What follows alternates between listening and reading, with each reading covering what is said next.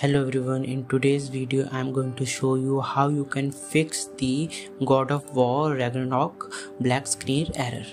So without time wasting, let's jump into the video.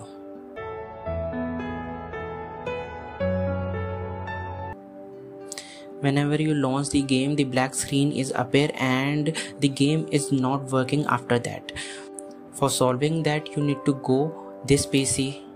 After that, go to the C drive, scroll down and go to the user and select your username. After that, double click on it, scroll down and find saved game. Now find your game God of War Ragnarok. Double click on that. Again double click and you will find this file, user preferences. Just delete that file